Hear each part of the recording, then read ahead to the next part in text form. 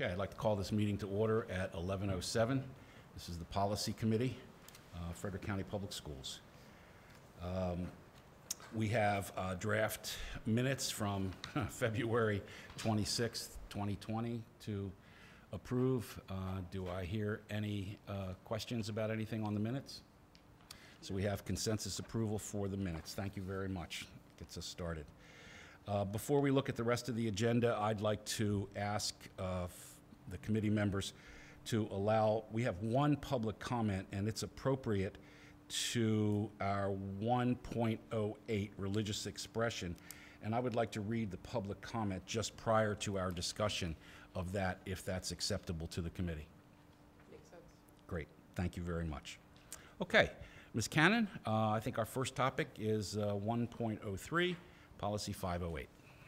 Well, and this was, again, in our journey of updating and formatting our policies in accordance with the plan of the Policy Committee. So this was when we began discussion. Then we asked Dr. Chambers, our Director of Special Ed, to review and provide input and to be available in case you had some questions relative to this. So you can look at the primary changes are editorial and updating in nature. And so with that, I'll just toss it back to you to see if you had some specific questions or edits or additional information that you would like us to include for this policy. I was happy to see that the link worked to get to the special education handbook that's at the bottom. Thank you very much for making that happen. We need to make sure that our links work regularly and including them in our policies as often as possible. I didn't have any other comments on this. Colleagues? I also appreciated the update to the special education handbook itself. So I know that that handbook is big and it has lots of links in it, so it's best accessed electronically. Is that link given to parents? I guess if we're going to reference a handbook, that's what I'm wondering about. You know, I know there's the parental rights and the habilitative stuff that's given to special ed parents, but there's a lot of good information in here. But the audiences for the handbook itself seem a little bit varied to me. It seems like an internal document, but it also seems like it has external purposes. So I guess I'd wonder how that works. It's a great question, Liz. I would say that a couple things. It lives on our forward-facing fcps.org special education parent resource page. We can certainly have the link available on our IEP survey card that we provide digitally. That's a great suggestion. And additionally, the communication that we send out to parents will include that the handbook is available for their review at this link. We'll most definitely do that. Your question or your comment is not unique in that the requirement of special education handbooks as presented by the state of Maryland require us to provide the same information in a way that allows us to have staff, community, and family see the same information. And so we tried, and we did very uniquely, we're able to put together a work group before the school closure as early as last summer that had families, school staff. We simplified process and we updated the handbook into this e-handbook. So I do agree that it would be very thoughtful to have this link be available in any communication that we provide to families moving forward. Thank you. So with that, Mr. Benensky, if I could just get some direction from you, is it the Policy Committee's preference that we now schedule this for work session as a first reading, or do you want to, I guess I don't know if the board has changed direction. At the last direction we had, we were trying to streamline and minimize dialogue-related topics to the extent we could, as long as the board continues to meet virtually. I'm fine either way. I think this could be very quickly addressed, just like the bid items are, but just wanted to see what's the preference of the policy committee so we can schedule it accordingly. I think this one isn't really controversial. It doesn't have a lot of edits to it, so I think it could go right to consent, and everybody could be advised that they can, of course, pull it from consent to ask questions. Is that acceptable? For tonight? No. Oh, no, oh, for yeah, next okay. board meeting. Next meeting, or one in the future. But Okay. go on consent and can be pulled. Okay. Thank you. I think that'll help. Okay, and then the next item, again, was one that we had for discussion before we were canceled March 25th.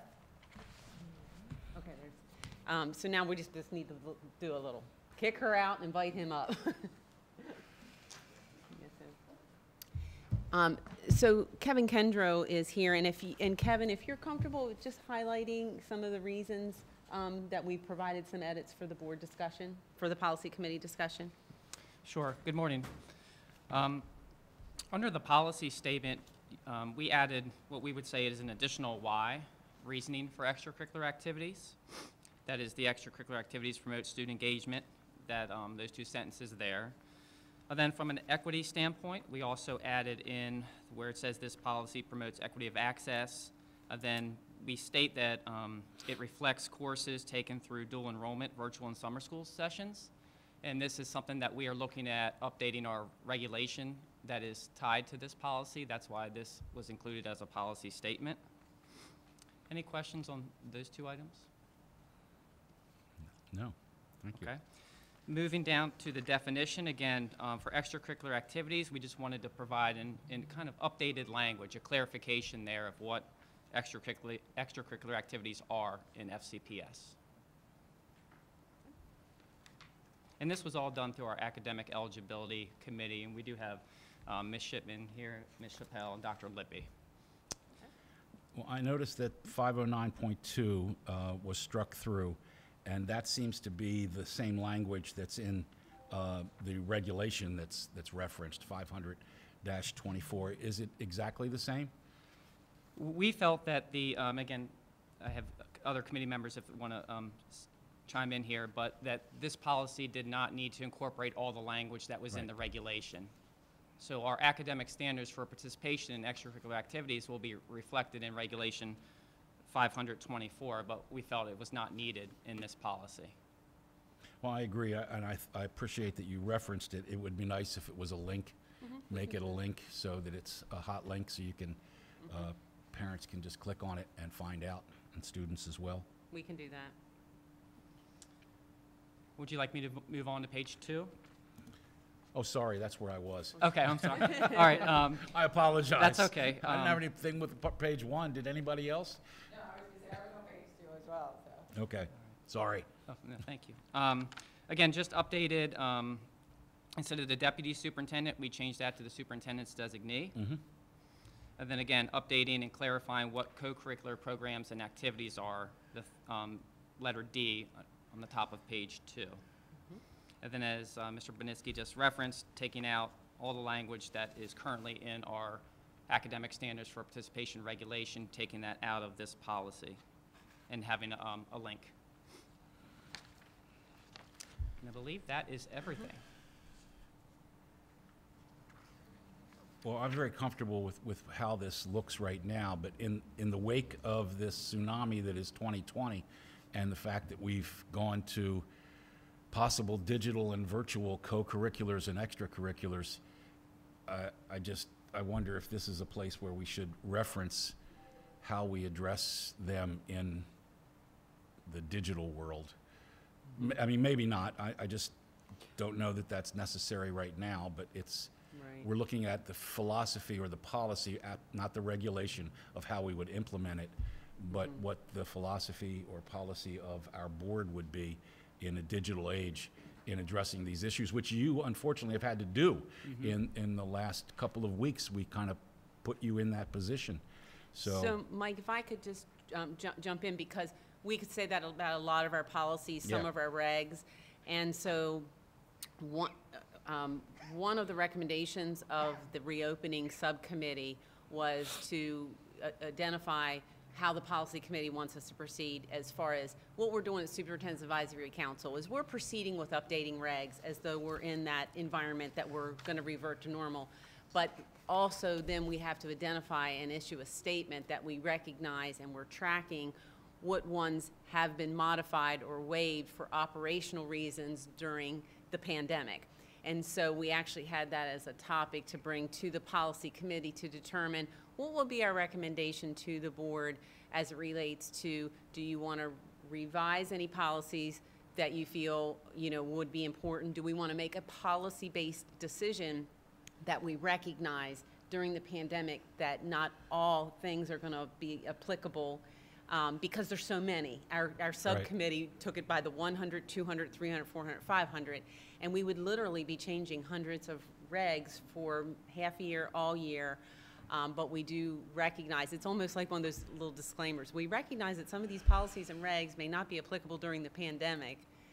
And so that was one of the things that we decided to do with Superintendent's Advisory, that we still want to update our regs to reflect updates, best practices, but, you know, with that caveat established. So might Yeah. think of the same type of policy-related statement that we might put on the board's website under policies. But that was one thing we wanted to share today to determine if we maybe want to make a recommendation to the full board. That was one thing of the. Folks, what do you think? I was thinking about this in reference to, you know, we had many hours of deliberation and presentations about school start times. Mm-hmm. And what has held the board back from making adjustments to those is budget, transportation, the number of buses. But in the COVID environment, school start times are able to change. And I understand right now that they are going to change a little bit. So, you know, seat hours is reg and policy. Yeah. So there's a lot of things that have adjusted. I guess, you know, to have to asterisk every policy and say, I mean, it's like it's an act of God clause on your Right. insurance policy. You know what I mean? Like that's what we're All doing. this applies except when there's an active file. Yeah. So, I mean, I guess our job is maybe not to asterisk every single one of our policies or to have an in case of cover sheet. Perhaps our job is to have a pandemic or emergency plan that we're continually revising to say, you know, this is the MOU. These are the MOUs we'll need to have in place. These are the waivers. the policy waivers that we're going to need to have, which is, so if we're doing the equity framework all the time, that would be one guiding piece to say, so if we're going to start offering extracurricular activities or co-curricular activities, which I think you've done a great job with. Thank you. The guidance that came out yesterday from your group was spot on. It was really good. I thought it was really clear and helpful. You know, that you do it, we're taking our equity policy, which never changes, and we're applying that, you know, to say when we start opening up things, we're still going to use these same guiding principles, even though we can't do everything. So our bus policy doesn't apply except for maybe the small groups that are coming back. But Right. in the case of this, I think that it's kind of being done naturally. But that would go, to me, as best practices in a like a playbook going forward for how you deal with the next time we have a situation like this. Yeah. You know? Well, and I think right now we do have a statement in the reopening plan that says policies, regs, and negotiated agreements may have clauses in there that will not apply and will be addressed by waivers or MOUs. So we do have like, you know, that kind of statement. And so right now then we're evaluating policies that you may want to look at and make waivers or changes. One was, just give you an example off the top of my head because we were going to schedule this for next time, is the graduation requirements. Because we have graduation requirements over and above state law. So do we want to just do state law in a virtual environment? Do we want to stick with these are still all the requirements? So that was one Dr. Albin raised, that, Jamie, is that something the policy committee and the board might want to look at if we continue to teach in a virtual environment all year? So that would be an example of one that was, pulled out that might be very practical and time sensitive for the board to look at, waive, change for the year. As soon as we start addressing individual items, then more just leap to mind. Oh, yeah, like I know, grades and- I know. Yes, so, Well, yeah, I mean, grades and the whole seat time thing, I think, I mean, yeah. the seat time thing started last spring, you know? Mm-hmm. And so we have to have, And it'll be interesting, too, to see what MSDE will do by way of issuing waivers or changes, and If anything. if anything, because we had some challenges there. So, yeah, I think it'll, the only thing that I feel like that wasn't clear to me from this policy that I've been a little bit confused about, and I really just came to light because of COVID, is the minimum GPA to participate and how that comes into play. Is there site-based decision-making involved in that anywhere? No. Okay, so but right now, that's on hold. Correct. For these first semester activities, and for if we are able to begin a competitive season, I believe all of our students will start off academically eligible. Okay. Yeah, that regulation and that 2.0 average has probably been in place since Mr. Kendra was in high school Yes. in Frederick County. okay. So what do we move forward with this, folks? Do we want to take it to a work session first, or do we want to just go ahead and move towards consent again as we did the first one? What's your pleasure?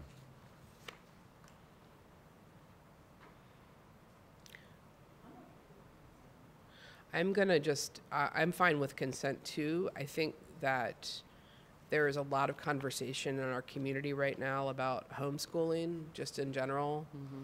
And I think that the chatter that I continue to see from folks who are, both reasonable and unreasonable, is that they want their homeschool. And we've had this conversation since I've been on the board. They Right. want their kids who are homeschooled to be able to participate in extracurricular sports. Mm-hmm. I don't think that's something we need to explicitly address, because I think it's part of our enrollment,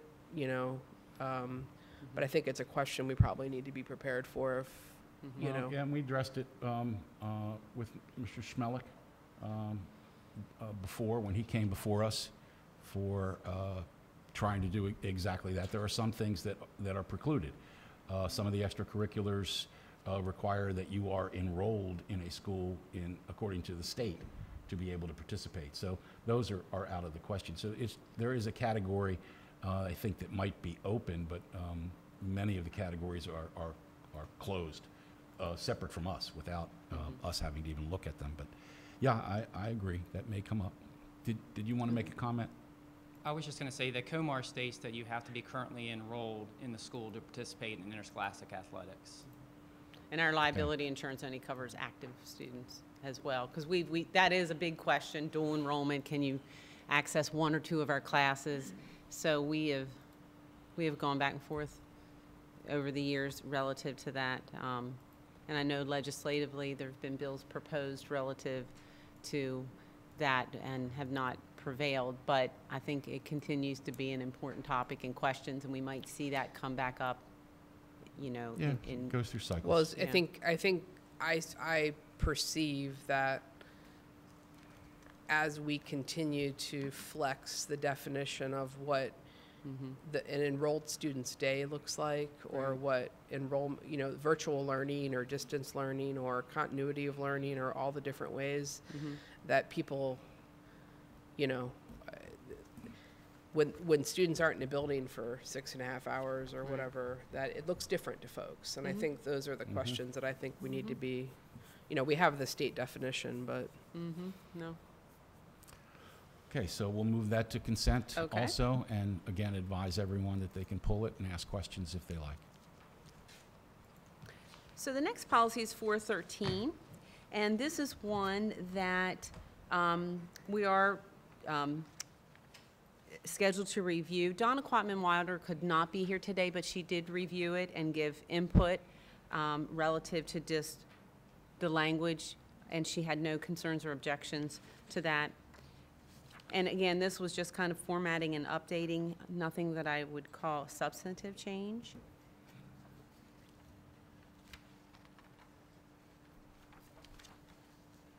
Although I think there's a significant statement that she added under community involvement. Mm-hmm.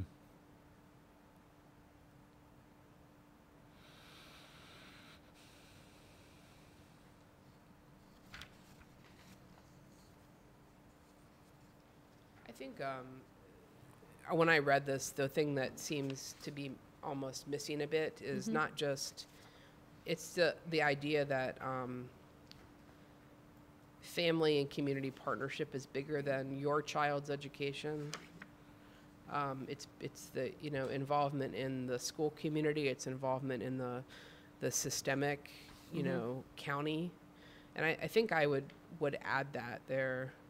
So up in the purpose statement, Liz, where it Yeah, says enables 'cause- families to participate in their child's education. Well, the policy is about family and community partnership. And Okay. we have many community partnerships with people who are not directly related to students as well. And they're valuable too. So I think, you know, family and community partnerships that support the, you know, individual engagement and achievement of individual students and the success of public education in Frederick County. Just looking past, you know, just people who, individual kids. Yeah, because the policy statement does indicate the board acknowledges it's a shared responsibility of school, family, and community.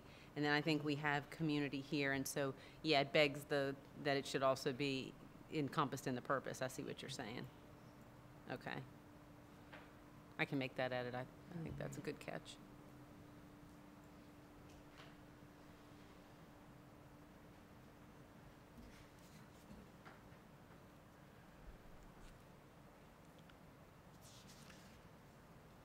Same direction then, consent? Yeah, that's fine. Okay. I was going to say, with the addition of the community part. Okay, I'll work on that. Okay. Thank you.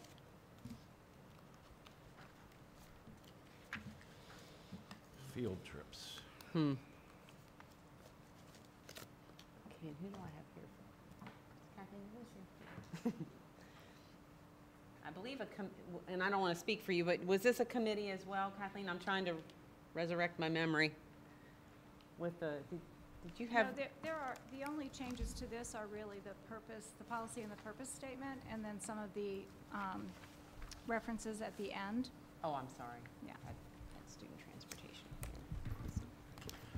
I had a kind of a editorial question here about when permitted, the conditions specified, this is under B.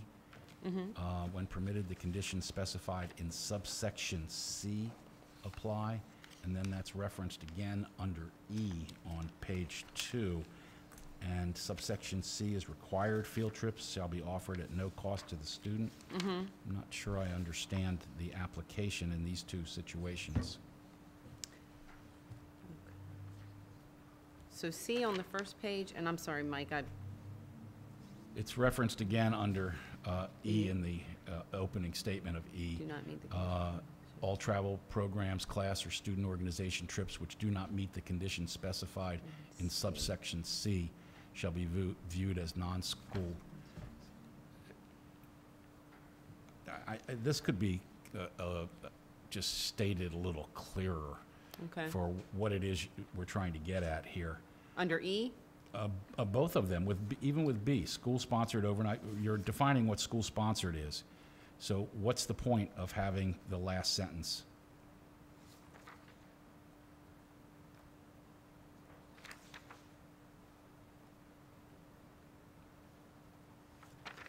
The last sentence under, B, oh, B, okay, now you're at B. let's just deal with one at a time.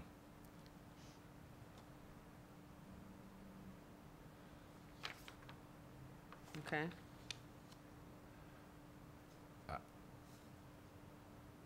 I don't get it.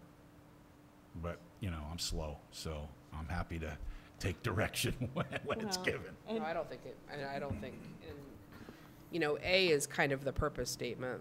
Those 3 paragraphs in A don't really, they're not really part of the thing. They're kind of part of the why, Okay, which is part of the purpose statement. I just think it needs to be reformatted? yeah, and just trimmed and edited a bit.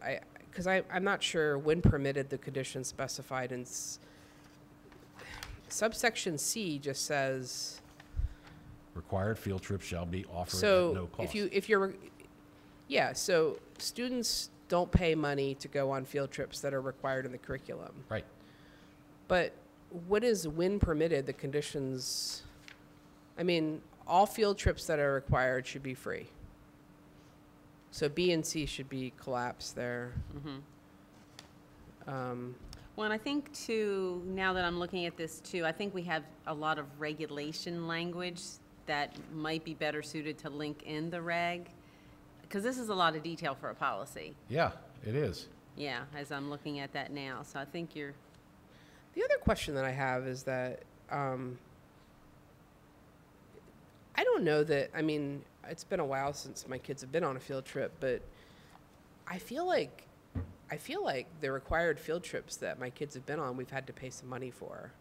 Like even Annapolis was a couple dollars. I'm not sure that was a required field trip, because that was my question as well. I underlined And here. you know, the day we went with the second graders or whatever to, I don't remember what grade, but the little ones to the science center of the aquarium. That was, I know that was some money from every family. So Yeah. I don't know. Are those not Sex- part of the curriculum? Well, that's what my question was, with my What's next the one. definition of a I required started field off with the things that I didn't understand. Yeah. And now I want to go to the second paragraph under A. School system offers systemically identified field trips. When I was a curriculum specialist, we had in our curriculum identified field trips, Schifferstadt for 4th graders. Okay. It was required. Everybody went. But not everybody went in 8th grade to Antietam. Some people did, some people didn't. It wasn't systemically identified as a field trip embedded in our curriculum. Therefore, as Ms. Barrett pointed out, people would have to kick in $5 to get the bus or for lunches. Okay. So I want to know where and if we still have any systemically identified field trips and where I could find them. That would be a link that should be identified in there. Because that list has changed so much over time, and it goes back to when we used to have foreign excursions with our students. We used to send students to our sister city, and we stopped doing all of that quite a few years ago. And we had a list of embedded trips that we paid for and were set up and supposed to be done within our system, and they disappeared when the economy tanked. I don't know whether it was the last time the economy tanked or the time before that the economy tanked, but they have disappeared over time. I haven't seen that list. I would love to see it. I'd love to know if it still exists. And if it does, it should be identified within this. Okay. So I would like to send this back for some rewriting and to take a look at what the actual process is, so that we're dealing with the reality of our school systems travel. Obviously, we do not do overnight travel programs. We have not done that in years. And in the middle school, when we used to do Camp Greentop, that disappeared. I don't know that we have any. High schools do some overnight. High schools do have some?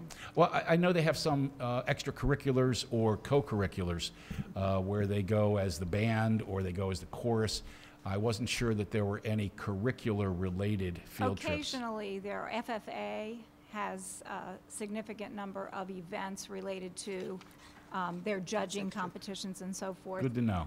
So high school, there are overnight trips. Anything that is extended day or overnight comes into the directors. So that would have to come in for approval by both the director and the executive director, depending upon the parameters of the field trip.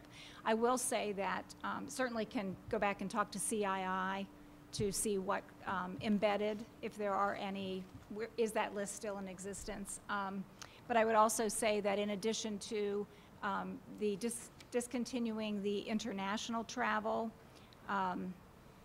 the focus on the economic impact of field trips and the cost to families, we know that the folks that do some of those extended trips do fundraise for covering the cost. And PTAs cover them.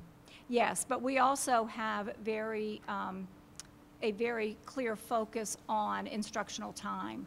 And so it is not uncommon to have an ongoing conversation with a school regarding what does the school calendar look like, what is the time your folks would like to be away, how does that impact students, and what's reasonable to make a request for any part of the school day that might be missed.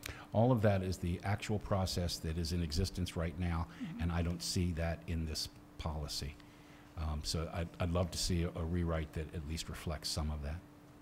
That'd be okay? Sounds like a committee. Yeah, yeah. Could I ask one question? Is the FFA, are those potential overnights, are those extracurricular or are they field trips? They are both. Okay. A lot of the activities are considered co-curricular because the students in FFA are enrolled in agriculture Sure. coursework, and there are certain aspects of the program that are, land judging or those sorts of things, and then the national convention. So it's very much a co-curricular activity. Okay. Thank you, Ms. Chappelle, for all the information. That's important to welcome. get this right this time. Well, we have time. Yeah. So we can take Yes. some time and. We do. We'll be doing Yeah, some virtual field trips this fall. Yeah. So we will bring that back, and I'll work with Kathleen, and I'll get some input from the curricular division as well, and we'll bring that back. I think the feedback has been very good. Thank you. Very good. I'm and happy to pilot the first field trip, just to Okay. All right. make sure the policy works. Okay. As long as we don't charge you. Exactly. So the next one, it really is just a recommendation of deleting policy 419, student arrival and departure time, because it's kind of just hanging out there all by itself, and we thought that it would make sense to incorporate that into 441, your transportation of students, and again, just for ease of information for staff and parents to locate and understand. And we provided an update on the COMAR references, as well as a regulation that corresponds with it.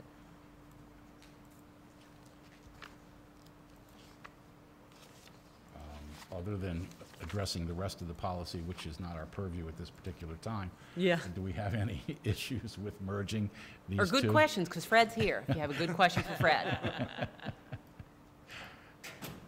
The only question I had is, I know some teachers bring their own kids to school, and they're not really teacher supervised because the teacher may come in early to, do some work before school begins, and their own child could be sitting in the classroom reading a book or something. Are we covering that okay? I just don't want to be in a situation where we're creating a potentiality for a principal to say you can't bring your kid in to sit quietly while you get your classroom ready, sort of thing.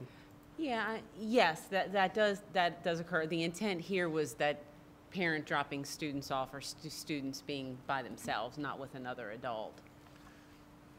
Okay. So if you think we need to clarify that, but you're right, in that example, we do allow that to occur. Because a lot of times, too, your child goes to that school and you're Right. working in that school, so we have never prohibited. Or they're on the same campus like Walkersville Yeah, or Middletown. yeah. So this was for unintended, and that's why we put it under parent responsibility versus employees. I mean, I guess I always just say, well, so I'm looking at the audience as parent of a student, not, and you happen to also be an employee, because I do think that we do allow employees to do this because the child's supervised and it's before the workday. I think that's appropriate. They are So do you acting think as a oh. parent, Okay, so that's their responsibility. okay. Can we put that one on consent? Consent? Yes. All right, so we'll delete one and merge it. Fred, really appreciate you being here. Good seeing you. Yes. And thank you for the information as we move forward with the electric buses. Thank you, sir.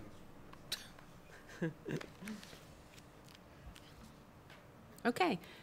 Now, Mr. Meninsky, I think you wanted to read public comment before the next item? Yes, we said we were going to infuse public comment here where it belongs. Okay, this comment was from Hiba Hassanin, and it came in on August 18th. In response to a request I made, I received the following email response from Mr. Boffman, Executive Director of Public Affairs, in May 2020. Quote, religious expression in a public school environment is governed by the U.S. Constitution and Supreme Court decisions related to separation of church and state and freedom of expression. In accordance with Board Policy 427.3, official neutrality regarding religious activity, school employees, when acting in their official capacities, are representatives of the state and are prohibited by the Establishment Clause of the First Amendment from soliciting or encouraging religious activity and from participating in such activity with students.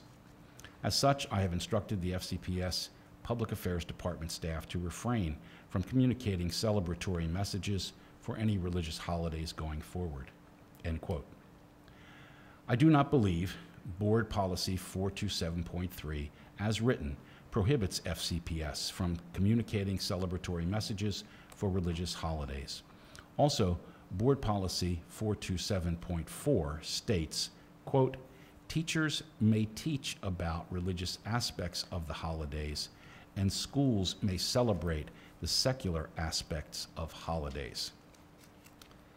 The following changes below have been proposed to the religious expression policy, among others. While I do not object to these or other changes, I disagree with Mr. Boffman's interpretation of these policies, which cause them to instruct his staff to refrain from communicating celebratory messages for any religious holidays. And the changes that is referenced in there are into 427.3 as well as 427.4, which are on board docs and are part of our discussion today. Okay.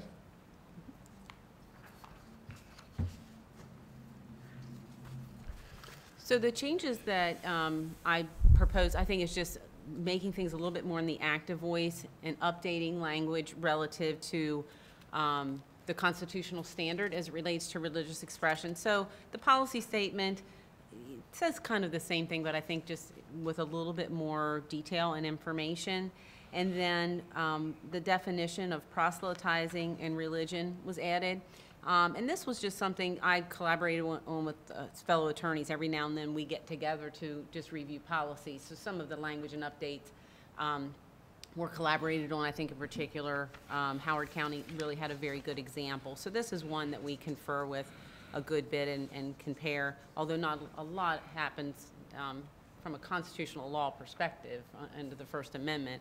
And case law is very strong and gives some bright line tests in this area, but it is one that we do a lot of training. We get lots of questions on, so it is one that, you know, I think is important to update and provide that direction because it is accessed and used a great deal.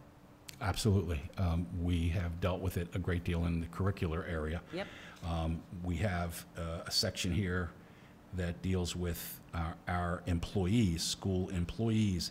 It doesn't define who those employees are, and occasionally we've had volunteers in our system that have not seen themselves as employees, and therefore they have violated some of these clauses.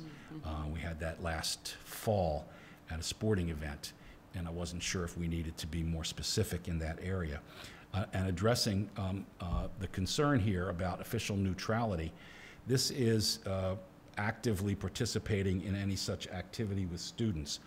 Is our celebratory nature of putting things in the calendar, as well as allowing what social media we do have as part of FCPS, is that actively participating in an activity with students, is in your mind an interpretation? In my mind, no, it would not be.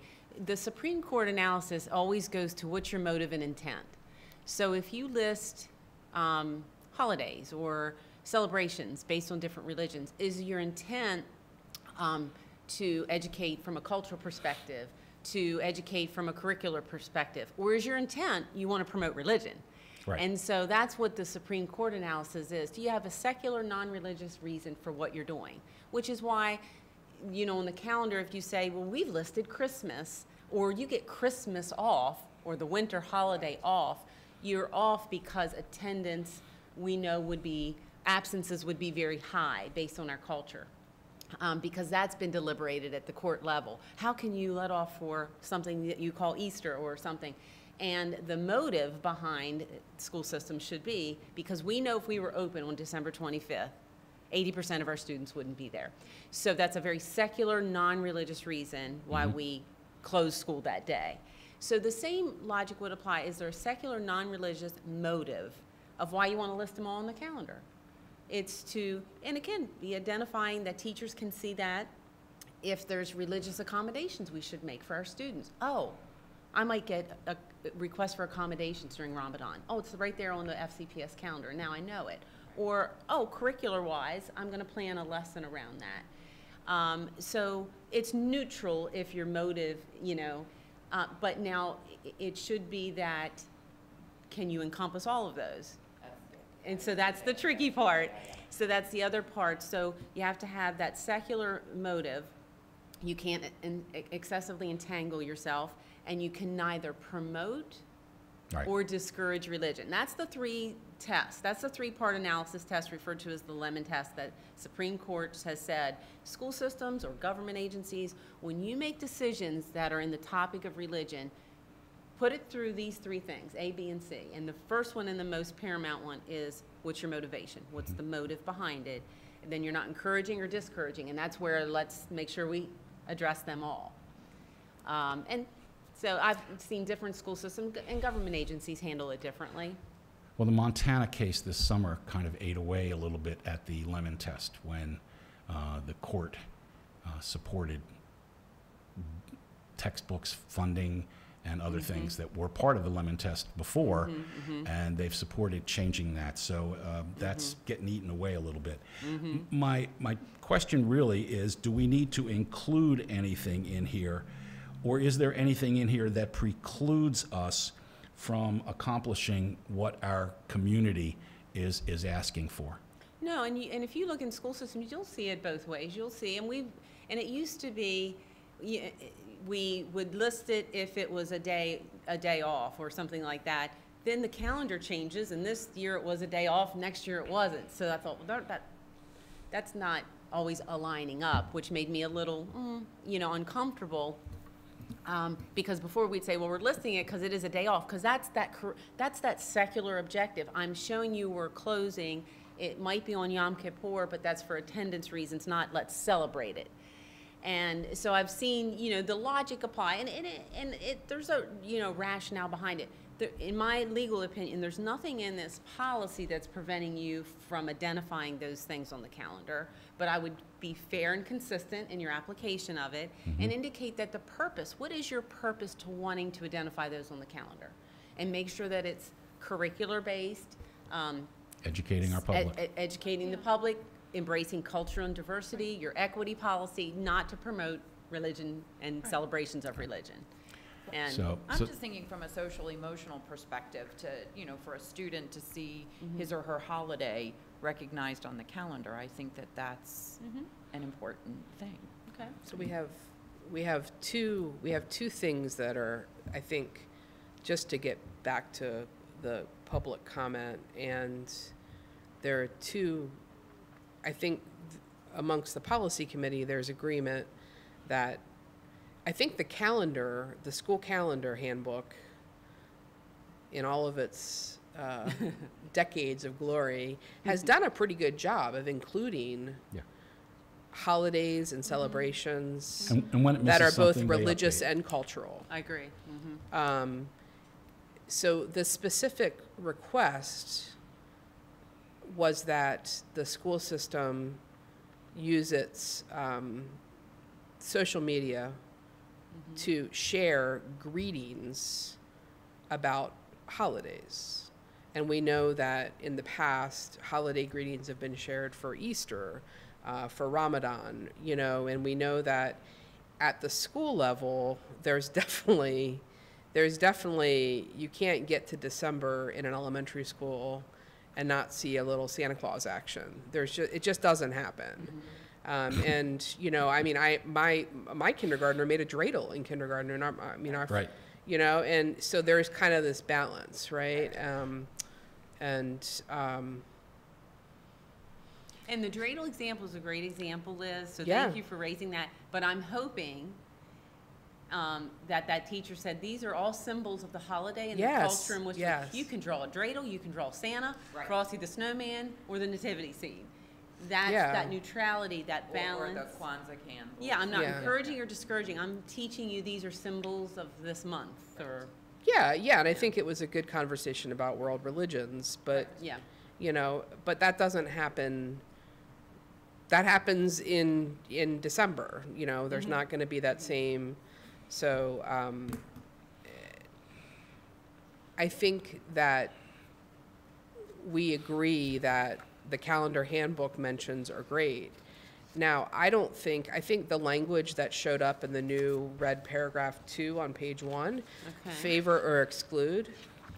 So we've got what happens for our kids in the classroom in terms of instruction, but we also have the role of the school system in the community, and to create that welcoming environment, to talk about social emotional stuff like Dr. Jarman said, and also we've been talking about cultural proficiency, and religion is within that circle diagram that we share with folks. Your religion, your culture, all those things that make you an individual and then part of the community. So I don't, I think the conversation is really, are we going to send messages out on all religious holidays or no religious holidays? And I think my preference would be, and if we need to codify it in policy, that's fine, but I do think we need to take a systemic, you know, it's not promoting, it's not proselytizing to say Merry Christmas or, Happy Easter or whatever the holiday is. I think the guideline from the community was simply to send out a message for all the holidays that are listed in the school calendar. Yeah, And if we just are consistent with that, if we list it in the calendar, we send out a message relating to that. yeah, without any, Well, know. I would say and so I like the listing, because again, the intent and the motive, I'm listing them, recognizing there's a diverse culture and recognizing, that's part of teaching that. But using FCPS social media platform to say Merry Christmas and Happy Easter could be viewed as encouraging a It could be religious just find out celebration. first. We can Yeah. separate ourselves from social media because that will change over time. But find out first is our way of addressing our community that signs up. It's not going out to everybody in the world. It's only going out to those people that sign up for it. So if you are signed up for Find Out First, you will get a message about what is on our calendar. Well, on yeah, all of what's them. on the calendar, I'm fine, because again, that's tied back to your, I think, secular objective. But to encourage a celebration could be argued that you're encouraging a religious activity. Just simply to say happy whatever, period. so you're saying the implied verb of happy, like as in you have a happy Christmas or you have a happy Ramadan or a joyful whatever, is you're saying that's a celebratory message? It could be, or it could be viewed as I'm promoting, it is a happy occasion. Well, if I'm Jewish, that might not feel good. Right. Or if I'm atheist, that might not feel good. So You that can, one I you think can we get would off Find tease Out through a First little then. bit. Or we can just simply say, today is, and whatever the holiday Right. is. And for all and those and for all those folks that celebrate celebrate it. this, we wish them a good day. We had such an interesting conversation about Juneteenth, right? Yeah. So we had community feedback that said, hey, we need the system to acknowledge Juneteenth. Yeah. And we need the superintendent to tweet about Juneteenth. Right. But then we got public comment that said, thank you for doing this. Thank you for acknowledging Juneteenth. But then we also got public comment that said, why are you using celebratory language about something like this? And I thought that was interesting. That might not feel good to me, Right. right? But I guess, you know, if we're literally equally acknowledging without favor or an exclusion all of the holidays and celebrations or acknowledgments that are on the school calendar, I think that's the right thing to do. I think it aligns with our equity policy, it aligns with welcome and inclusion, it aligns with cultural proficiency. So how many world religions are there? Because, I mean, Mike, you taught Oh. social studies, so if you think I'm saying happy and I wish you all throughout the year, and as soon as you miss one, it looks like you're showing favoritism. As soon as you miss one, this is what happens. This is what FCPS continuously does wrong, in my opinion. As soon as you miss one, you say, oh my goodness, that has never been on our calendar handbook before. We're really sorry, and we're going to get it right next year. Okay. That's what we say. And that's how you say that we're not being, this is why we get out of this risk aversion mindset that we're going to screw it up if we do it right for someone, and we say, you know what, we're really sorry. And I think that's what should have happened for the public commenter rather than this constitutional lecture. You know, it's frustrating because we could easily become a more welcoming and inclusive if we go back to that family and community policy that we just talked about, where we say we're going to have two-way conversations and we're going to welcome the public. We're This having is one. one of the best times to do it. Right. If we've missed your holiday, if we've missed your cultural celebration, tell us. Yep. You know, So that's then- what education's about. Right. So then my point becomes, we're talking about religion, but do things then like National Coming Out Day, because that's inclusive, does that go on the calendar? Does National Day of Silence go on the calendar? Because I remember having a discussion about inclusivity of the LGBTQ community and Pride Month being recognized, because it is a national event. So I know the Women's policy History is Month. related to religion. I know it's related to religion, but if we are talking about equity and if we are talking about presenting ourselves as a welcoming community, does that have a place as well? I don't know. I'm just Well, bringing at up the a bottom of each calendar handbook page are all of so February is Women's History Month. I'm sorry, March is Women's History Month. Right. February is African American or Black History Month. So, but it's also like, you know, we're not going to do like it's Ice Cream Month, right? But, you know, I remember asking everybody, could we just maybe send out a Pride Month announcement for the love of God, you know? Because we had just come off of the conversations about Black History Month, and I'm not sure we got Women's History Month covered. But I think But I don't know why that would the be- inclusivity of Pride Month Yeah. is important. And I think that it sends, you know, to those students and those families who are members of that community, I think that it sends a welcoming message. And so does it go just a little bit farther from the religious context? I don't know. I'm just. Yeah, I think it makes sense to tie all that stuff together, because I think if we're going to use the calendar handbook as the resource book of celebrations and acknowledgments, I think that's a great thing, because at the bottom of all those pages is, you know, maybe, so you set up your social media, or you set up your find out firsts, you know, to to say this is Women's History Month. This is, you know, I don't know. And I think that ties in with curriculum really Yeah, I think so too. significantly. Absolutely.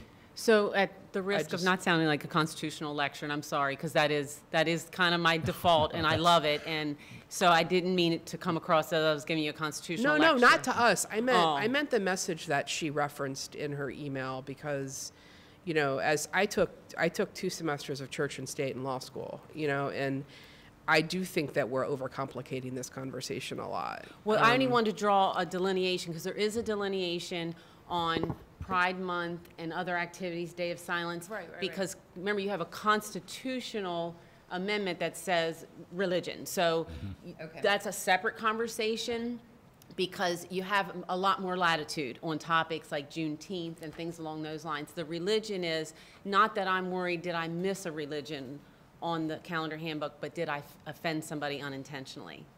And you're right, when that has been raised and we've said, we'll certainly evaluate that, people, give input in our office regularly about, and we've revised and looked at regs and policies relative to that, because we can't think of everything, but we need to consider that. And so I would say those are two separate conversations. I think the policy, you want to make sure that you stay true to the policy, because the policy is grounded in constitutional provisions. It's Right. important and it's significant.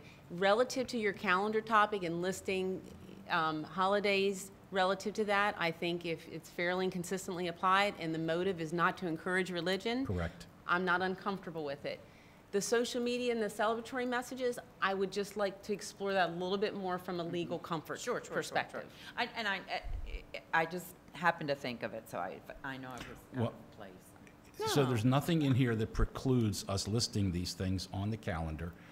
And there's nothing in here that precludes us from sending a find out first, identifying the day, What's on the calendar? if it's on the calendar. Is there anything that we need to include in here to clarify the issue that we are looking at major religions of the world when we identify them for the school system purposes? That would limit the number of extraneous. We don't, not that I want to pick on them, but I don't think we want to celebrate Rastafarian holidays, because they've been actually a problem in our country. But we do want to celebrate the major Abrahamic religions. We don't even want to limit it, major religions on our calendar. So is there, in your mind, anything? I would not recommend defining that it's going to be certain or world religions, because students, depending on the religion, would be entitled to a religious accommodation, and we wouldn't say, but it has to fit in this category. So I wouldn't want to Not major religions. give Okay. a wrong impression there. As long as, in your mind, this does not preclude us from doing that, then we can work to make that happen. Yeah, I think we just need to use, I think we need to have language that says we're going to acknowledge without favor or exclusion. I think the language in the policy is very strong with favor or exclude. Yeah, I just. Yeah, and so then your decisions kind of say, I'm aligned with what this says I can do or can't do. Yeah. And the why, I think if we tie back to our equity policy, if we tie back to the idea of cultural proficiency, if we tie back to welcoming and inclusive schools, this is kind of what we have to do, I think. Yeah, and that's the right lane to be in from a constitutional perspective, I because the think- motive is not religion, it's much bigger. And I appreciate the conversations that you've had and others have had. I think, as the public commenter noted, I mean, Howard County really has this already rolled out, and I think that if staff is worried about this being a lot of extra work, I think following the lead of that county for a good way to go, in terms of rolling out announcements or whatever that Well, and that are I've worked here neutral. for 20 years when I've seen it both ways, and it didn't create a lot of work, what I'd Yeah. call. Does it create a lot of reaction? Yes, it does. Work? No. But reaction? Yeah, but that's okay. I mean, the First Amendment says that's what's good for us. You mean, what do you mean by reaction? You mean the Well- public saying, well, Well, are just- you going to say Merry Christmas? No, Because- more along the lines of, well, if you close for this day, why can't you close for that day? Or you said this, but you didn't acknowledge that. And so anything political or religion will get a reaction, and I don't know Yeah. that that's a bad When thing. we had the imam come and speak to many of our students, that was problematic with some of our community. Yes, I remember But that. it was. But it was the right thing to do. Educational But it was, yeah. activity. It was. I mean, And we were talking about world religions and preparing our students to look at AP World History and and religious comparisons. So it was appropriate, just as it would be if we had a priest and a rabbi come and debate their topics. But it does create some friction sometimes within the community.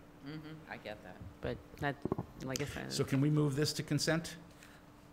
I don't know, do you guys feel like you want to have a bigger conversation with the board because you're thinking of other things? Or, I don't think the changes or anything. I think, major. no, I think the changes are fine. I just want to make sure that we're pulling the lever right now, or we're capable of pulling the lever to have the public commenters issue remedied. Yes. Which is, Right, I don't. are I we think- able to do that as 3 people? Because I guess the concern that I have is I don't feel like the policy, I don't feel like the policy ever precluded what she asked for. I agree.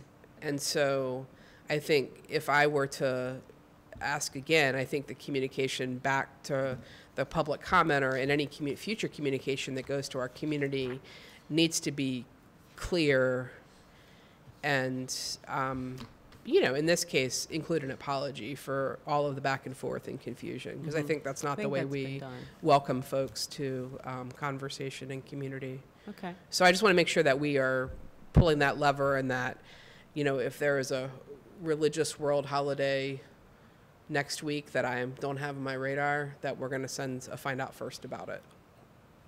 So my recommendation would be to place this on consent within a recommendation that next year's calendar handbook provide for the religious holidays that are identified and indicate the reason too. And that way then, if you feel like, I would view it, Liz, as one option Mike could do as a policy committee update at the board.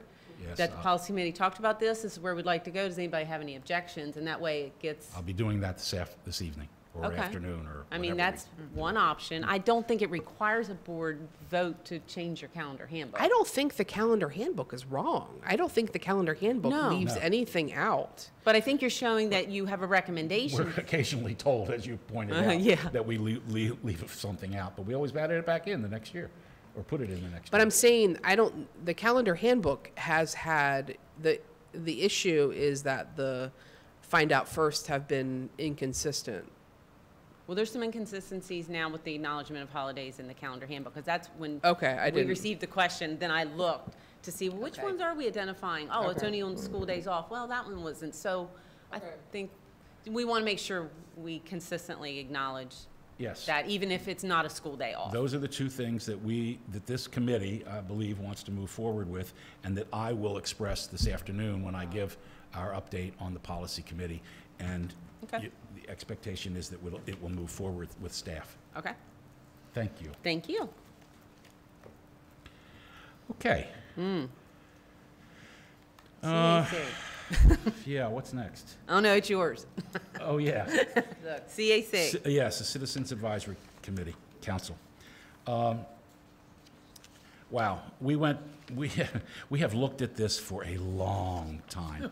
We had a report from the president of the last committee before us as a board in this room quite a while ago. We looked at trying to figure out how we wanted to move forward. We put together a series of questions. I believe Ms. Barrett wrote up a bunch of them that we put forth at a work session in December. They were written November 25th, 2019, that addressed the what, the who, and the when of the committee. We looked at Carroll County Public Schools and Howard County Public Schools versions of how their Community Advisory Council worked, or Citizens Advisory Council, different names in different areas. And I put together from the information and feedback that I got at the work session the following paper. It's not posted on board docs, but it will be after this meeting, I believe. Or I will ask for it to be, so you can look for it later.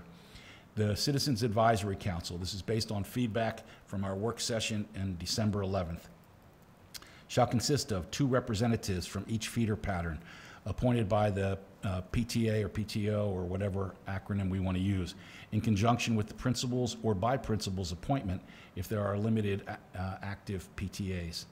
one board member liaison, one representative appointed by Frederick County Association of Student Councils, so we have a student in there, one representative from each of the 3 bargaining units, and the superintendent's designee. The term of office, one of the pieces of feedback we got was that everybody's term of office ended at the same time. And so we had a whole new council coming in each time if people wanted to run again. So in this instance, I tried to just use some verbiage to stagger the terms. That's the whole point for term of office, is to have the first year, one half the council will have a 3-year term and the other half have a 2-year term. All terms of office shall be 2 years after the second year, so that one half of the council remains from the previous term. Or any other way that we can, any other better verbiage to figure out staggered terms of office. And then the charge for what they would do, we had a lot of discussion during the work session that dealt with, rather than them coming to us with a series of recommendations on prescribed dates throughout the year, that we would ask them to seek ideas from the public to address topics of interest related to education of students in the county, so that they could look at that themselves, to gauge public opinion on topics related to public concerns as they see fit in a timely manner. Now, if it's the PTA, they have access to gauge public opinion in a variety of ways. Prepare information on topics and issues raised by the board. In that instance, if we asked them for something, we could do that. And to research topics related to the education of students in Frederick County Public Schools within the community, including but not limited to surveying public opinion. And lastly, bring information, public opinion, and research to the board during regularly scheduled board meetings as necessary, instead of setting up that artificial, you will report to us twice a year or at the end of the year. The board liaison will report to the Board of Education during committee reports at every board meeting. This was to help make sure that the board was updated on their activities and to allow the Citizens Advisory Council to see that they were being they were being observed and that they were being commended for their activities, and to give them some more guidance if we felt they needed it in the direction in which they were going. So my first question for my colleagues and for the system is, does the Career Technology Center have a PTA, PTO, or are they listed? They're not, I don't know if they're listed under a feeder pattern or not, but I wanted to make sure that they would be represented in here, and they might need a separate person. Other than that, I'm open to suggestions from my colleagues on how to move forward with this, or what this says, and edit this, and then we'll figure out how to move forward. Ms. Barrett? I think you did a great job. I think I didn't go back and watch the whole conversation. I watched part of it a while ago as we were thinking about the CAC. I think this group is only going to be as effective as, in terms of giving us current information as we kind of like include them and show that we've traditionally given them like big research projects. Right. And that we haven't been able to fund. You know, And we they give were them the frustrated. research project because we're interested in, there's a kind of a feeling that folks are interested in going this direction, and then we have some giant hump, you know, hump in the road. I really like the getting back to having sort of community feedback that's synthesized, that we hear. And the only thing that I think that I would, I think the PTAs are having a really hard time right now in general. I think the county PTA is having some challenges recruiting local PTA members to the county PTA. And I think there is a different necessarily the PTA sometimes includes people who may have more time on their hands than other parents. So I just wish there was a way to get a group of people involved who we are not always involved, and hear their voices. And I just don't know how that is. But the other thing is to include the ombuds in this somehow, because I think her role is community and its engagement. And I think if she had real-time access to listening to this group of folks talk about, best practices or challenges in their school communities, that might be good information for her as well. And good information where she could,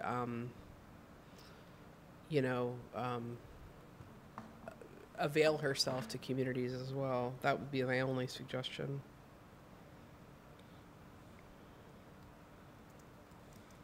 And how would we phrase, where would we phrase that? And how would you phrase it? Well, I think that she would be a great member of the community, a member of the group. This group isn't going to be voting as it is, right? Right. Well, They're not.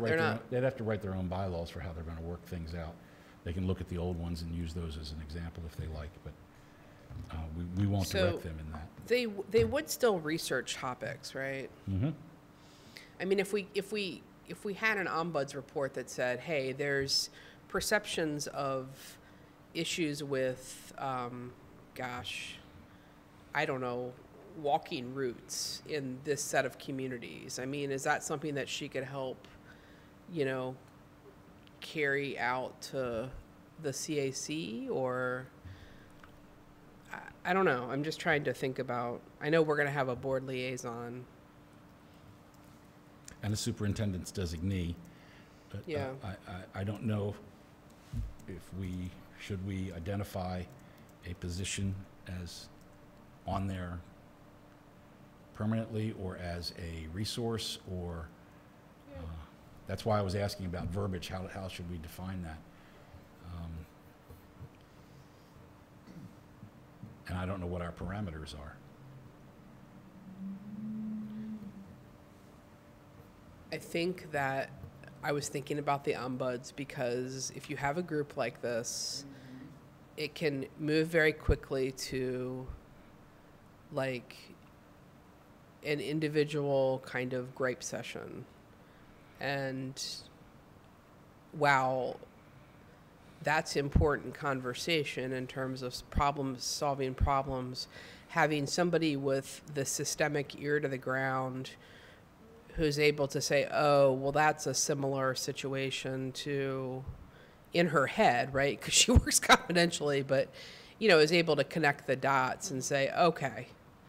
So, and then maybe able to go back and kind of, Well, she works confidentially, but resolves- she does give a public report. yeah, but So that able helps. to, resolve some of the, Well, could we request that the ombuds participate as a systemic resource?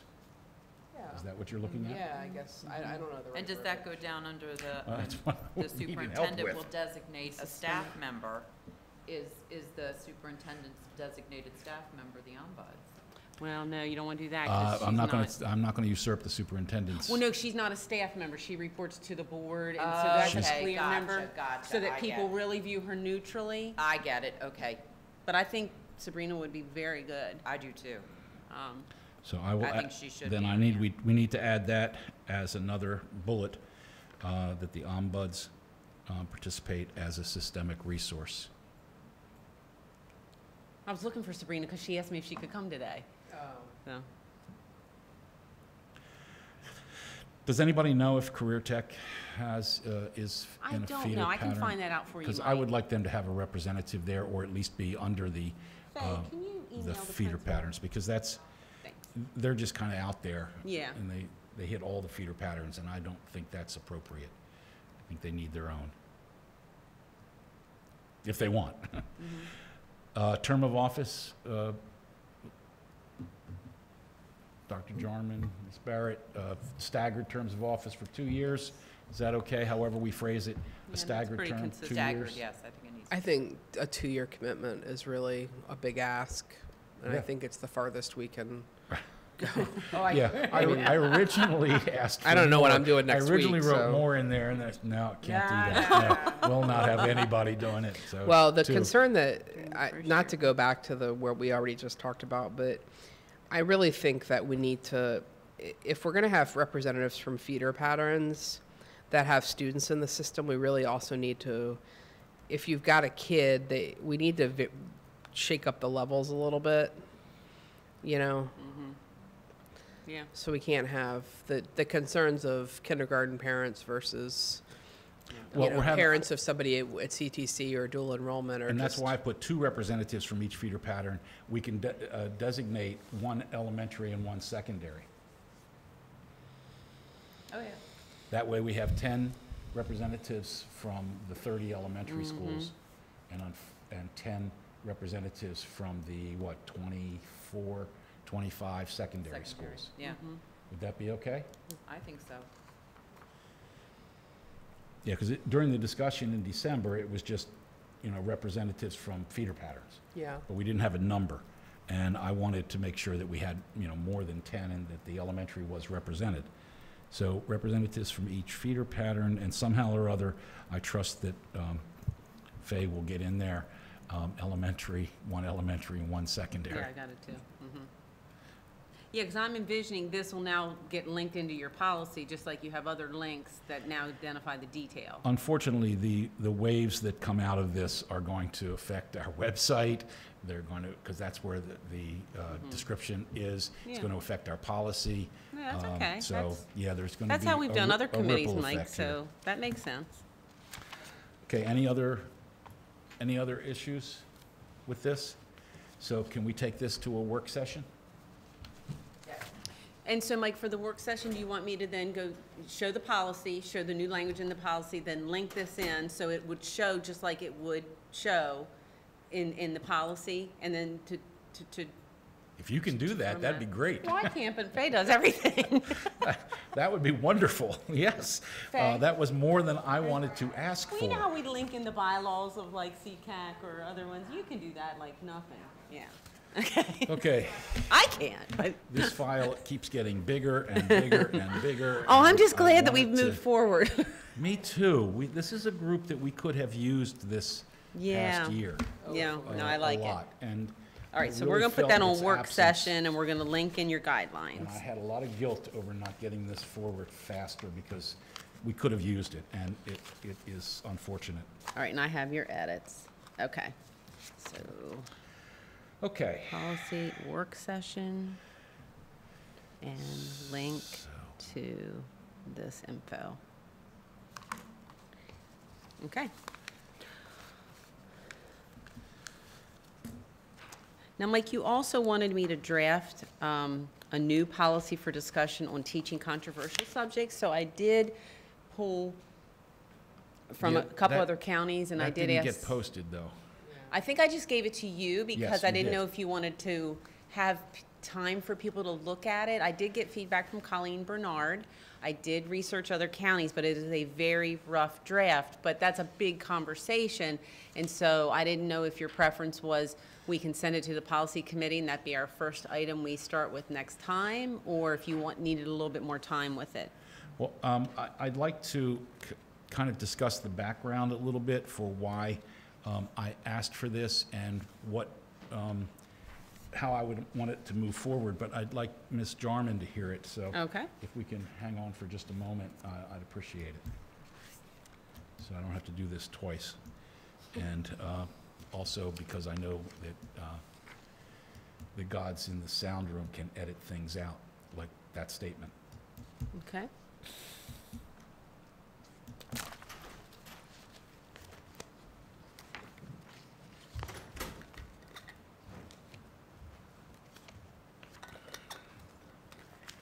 So, as a social studies instructor and then as a curriculum specialist in social studies, I have dealt with many, many controversial issues, both teaching myself and dealing with secondary instructors and dealing with principles in dealing with the community in terms of religion, which we just discussed, and I had many conversations with Ms. Cannon over that over the years. And objects that are visually abhorrent to many people, that are part of the artifacts of our history as well as the history of the world.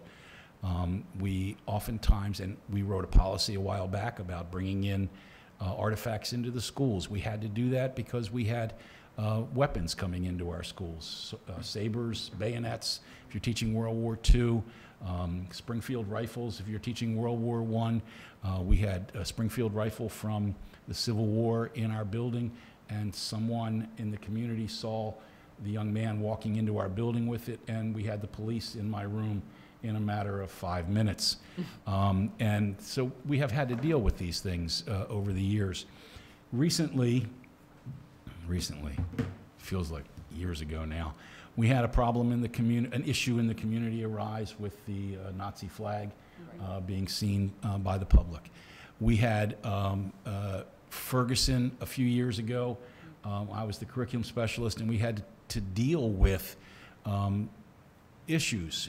As I was growing up, I was a child of the 60s, and the civil rights movement was current events. It was something that we discussed in our schools all the time. And so, you know, when Bloody Sunday happened, we talked about it in my classroom, and I was a student. So I expect as a teacher to be able to discuss the movements of our society today. And I expect my teachers to be able to address them with neutrality, with compassion, with understanding. And I want to make sure that we as a school system have a policy that addresses the teaching of those issues so that our teachers have guidance, for one thing, and they know what their boundaries are, because everybody needs boundaries. And we also need to make sure that they are protected in their academic freedoms in being able to do this. So that was my impetus to asking about this because of the issue that occurred last year. Ms. Cannon did speak with Colleen Bernard, who is the current social studies curriculum specialist, and she sent to me the Washington County Public Schools policy on this, on teaching controversial issues, as well as the Baltimore County Public Schools teaching controversial issues, and a segment from the Howard County Public Schools labeled Teaching of Controversial Issues. We don't have something like that in our school system. We do have academic freedoms. We do have some policies that give our teachers some protections in dealing with that. So my question to my two colleagues here is, do we want to move forward with looking at a policy and a correlating regulation that would deal with defining controversial issues, deal with standards of when a controversial issue is being addressed, the issue has political, economic, or social significance, and is presented within appropriate curricular guidelines as part of the reg. For us in the policy area, we would look at discussing the treatment of the issue in question be within the range, knowledge, and maturity and competence of the students, because I've addressed over the years many times that we don't deal with deep dive issues with elementary school students, and in middle school we have to be very, very careful because of the mental competence of the students, the emotional competence of the students, and the social emotional reaction to the issue itself. So our policy would just ask teachers follow approved criteria for determining the appropriateness at each of the grade levels, and make sure that the materials that are presented are reasonable, and it pertains to the aspects of the topic that is under discussion, and that it is appropriate to the curriculum. Mm-hmm. We didn't put any limitations in this initial rough draft on when things could come up. There was some issues with the flag situation, that it had been up for a while, and even though there was a class that's a World War II class, that's a whole semester. So if if you're teaching World War II, and these flags are to represent the World War II, and you're doing it the whole semester, can the flag stay up there the whole semester? You know, it's a controversial thing, so we don't address that necessarily in this rough draft of the policy or the reg. So I think it's something that we would want to take to a work session, but I want to know if you guys want to move forward with doing this with us first and then go to a work session, or would you like to not deal with it at all at this time because we have so many other things we're dealing with, or? No, I think What that would we should deal with it because I think that you know, it's if nothing else, it's a protective measure for staff and to give some guidelines. But I'm wondering if some sort of form should be given to it here in committee before it goes to the board for a general discussion. I mean, because you can open, I don't know. I just think maybe a little more guidance before it's brought up. Well, something in writing has always been important to me, which is. Right. And So- I think just to have something to work on to begin a conversation with might be helpful. But yes, I do agree that something, you know, we need to take some steps. I agree. I am not, this is one of those moments where I feel like that the policy committee should address it and should take those first steps. But I do feel a little bit like we may need some help, and help that's not exactly like us, because I feel like I could walk into a classroom with a Nazi flag on the wall and understand that for the next couple of months we're going to be talking about World War II, and still find it completely unsettling every day and unnecessary to have it up as a student. And, you know, a Confederate flag, I mean, you were talking about the Civil War, that wasn't.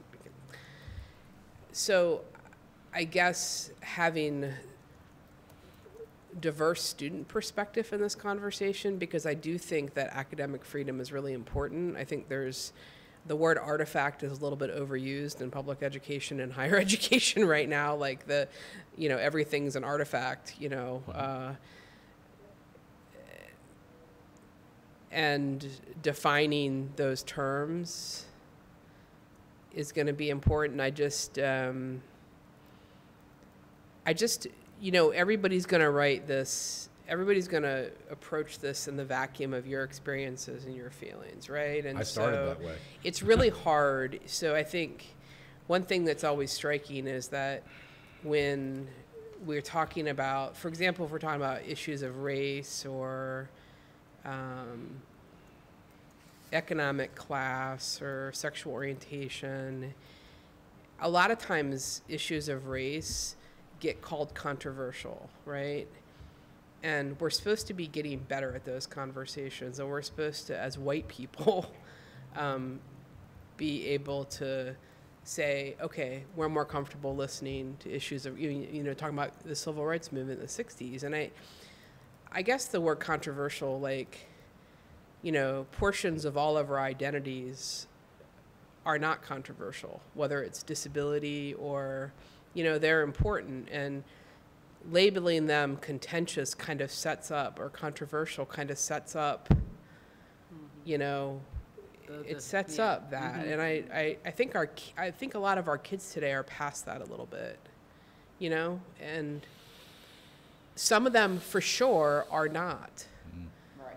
But the ones that are like, why is this a thing? And I think that's the whole Frederick County community. So I want to do this, but doing it in work session seems even worse. But I also, people like Mia, how could we get a student perspective in here too? Because, what does it feel like to sit in a class, because you know, it might feel different to talk about civil rights. You know, we've heard student experiences where you're talking about the civil rights movement, or you're talking about, and if you're at a school where you might be the only kid of color in the classroom, everybody's like, well, what do you think about that? You know, that happens. So that's like classroom management, that's cultural proficiency.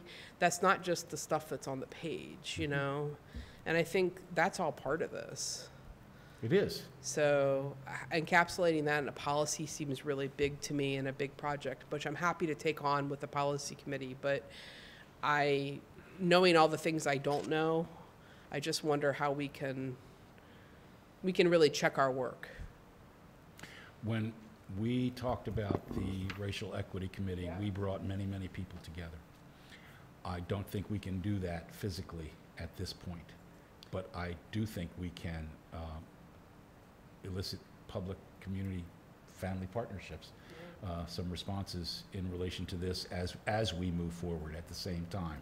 That we look at some of these, this verbiage, and post some of the verbiage, and just as we ask for community feedback on the calendar, we can ask for community feedback in this from our students and our teachers.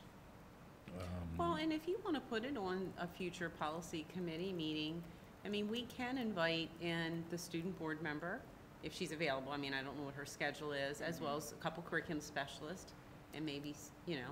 I'd like to invite the, Just to some of the start. students from across the school system, just as we did when we were looking at the dress code. Yeah. We got students from a variety of schools, and that gave us a better perspective, because they didn't, they don't all think alike. Well, and we could And it's set that up always as a good. virtual meeting, you know, and invite, you know, if, I mean, I don't know how time sensitive it is, but, you know, I think it's a great topic that we could figure out I how want to it get done by input. December when I roll off the board.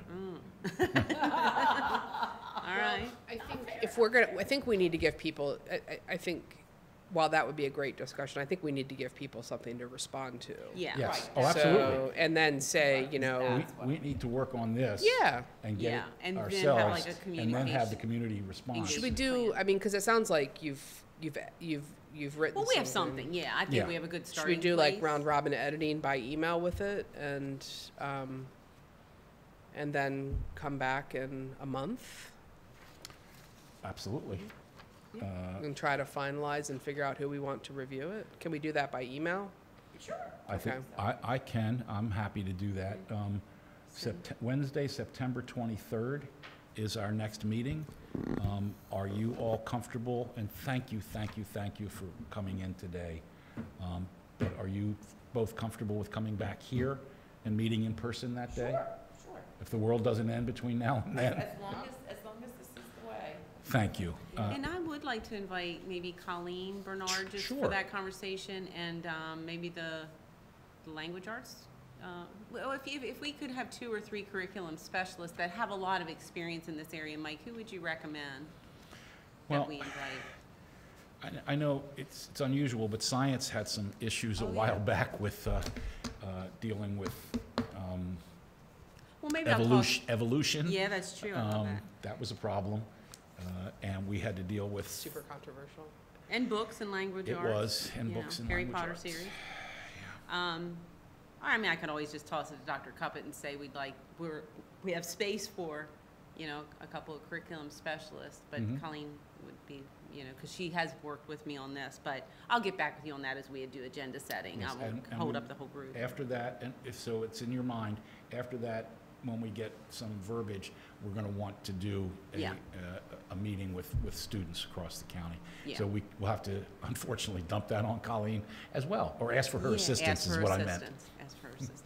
All right, that sounds like a great plan. A little All right, from column so- A, a little from column B. Mike, do you want Faye to send that to the policy committee?